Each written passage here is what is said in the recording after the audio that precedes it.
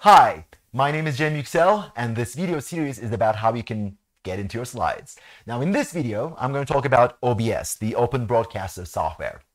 Now, this is not going to be a full tutorial on how to use OBS. So if you're not familiar with OBS, I'd recommend that you check out some online tutorials. I'll put some links to tutorials in the description.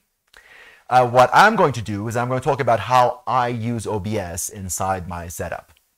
Now, OBS appears at the heart of my setup here, and it's connected to all of our inputs, and it's connected to its outputs are the virtual webcam here and the streaming service.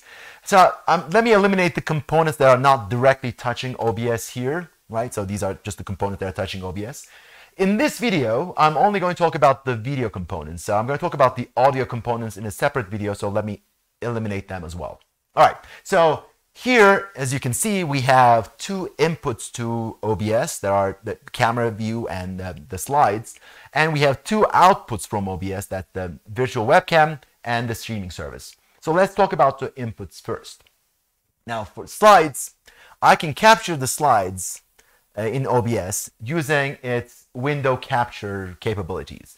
You can also use display capture, but I would not recommend it because display capture captures your entire display, and you may want to use your display for showing other things as well besides your slides. So I would recommend that you use window capture. And for window capture, you can use your favorite presentation software, and OBS will be able to capture its presentation window. For our camera, we can use OBS's video capture device capabilities. I'll actually talk about how you can generate this camera image in a separate video. We can use OBS to capture that using a video capture device. And inside OBS, we would like to composite these two images together to form something that looks like this, right? And for that, ideally, we would like to have what is called multiply blending. That is, we would like to multiply the colors of these two images together.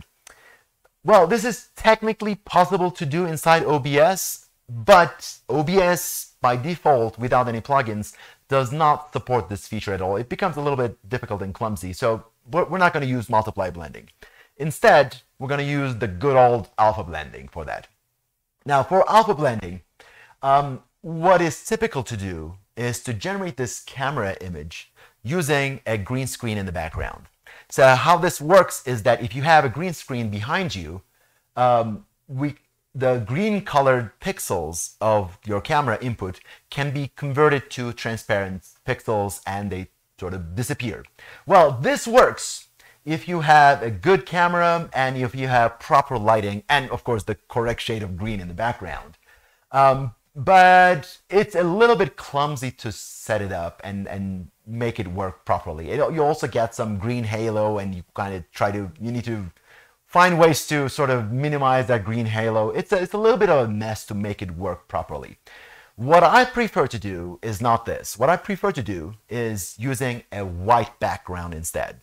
Because at the end of the day, what we would like to do is to take this image and composite on our slides that have white background, right? So it kind of makes sense to use the same colored background for our camera view as well. And that's what I prefer to do. Now I'm going to show you how I do this using slightly more complicated slides like this, right? So here, to form this image, I'm going to be taking these two inputs and I'll be creating three sources from them. Now, first source is going to be my slides. In the middle, I'm going to have my camera view. And on top of that, I'm going to have my slides again. Now, here's how I put everything together. At the very bottom, I have my slides. And on top of that, I'm putting my camera view. Now, while I'm putting my camera view, I am going to eliminate all the perfectly white pixels. So they're going to disappear. Now, when I do that, then I might appear on top of the content in my slides, which is not something I prefer. I prefer to appear behind the content. So I'm going to put my slides on top of this again with slightly different settings. So my slide content will appear in front of me. Now here's what it looks like. The first source is going to be the slides, and on top of that I have my camera view And for that, I'm using a color key filter inside OBS. That color key filter with these settings will filter out the white color. The perfect white colors will disappear as transparent pixels. On top of that, I'm going to be using my slides again as a separate source, as a repeated source. And for that, I'm using color key again with slightly different settings, using, again, filtering out the white colors, but it's also filtering out colors that are close to white as well. The reason why I do this is that if I have sort of grayish looking stuff in my slides, I would like to appear in front of that. Now, if you don't want to do that, you don't have to. You can have a simplified setup here, more simpler setup where you put your camera view in the background, and on top of that, you put your slides and just filter out the perfect white colors. So anything that's going to be perfectly white, any pixel that's going to be perfectly white is going to be transparent, and you'll see your camera view. Anything that's not perfectly white is going to appear in front of you. So if you prefer that option, this is a simpler alternative that works just fine. But that's not what I do.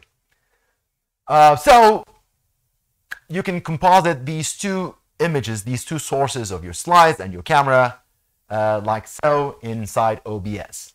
And from OBS, you can easily stream this image to your favorite streaming service. OBS is designed to do this. So if you're not familiar with this, again, any tutorial that you find, even the ones, including the ones in the description, will tell you how to do this. We would also like to export this output this image into a virtual webcam so that we can feed this to our video conferencing software. So let's talk about that just briefly. For virtual webcam, what I do is I use OBS Studio plugins.